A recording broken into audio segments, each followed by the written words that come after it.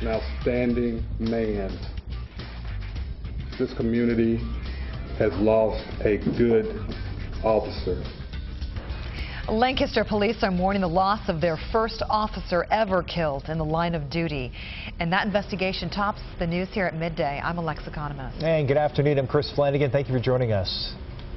Well, Officer Craig Shaw was answering a disturbance call yesterday evening at the Riverbend Apartments when gunfire rang out.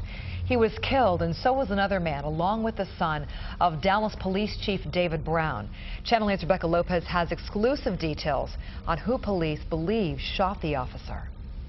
News 8 has learned that Chief David Brown's son is believed to be the shooter that killed a Lancaster police officer. Sources tell us Brown's son is also believed to have killed another man before he shot and killed the officer.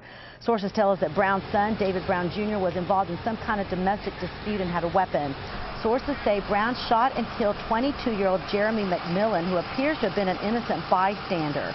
Brown was apparently shooting randomly. When officers arrived, there was an exchange of gunfire. At this time, investigators are still trying to determine who shot first. Police are still officially not releasing the information of what happened. Chief David Brown has been unavailable for comment, although Dallas Police gave a brief statement last night saying Brown is saddened by the death of the Lancaster officer and obviously the death of his son. We'll have more on this story in our later newscast. Rebecca Lopez, Channel 8 News.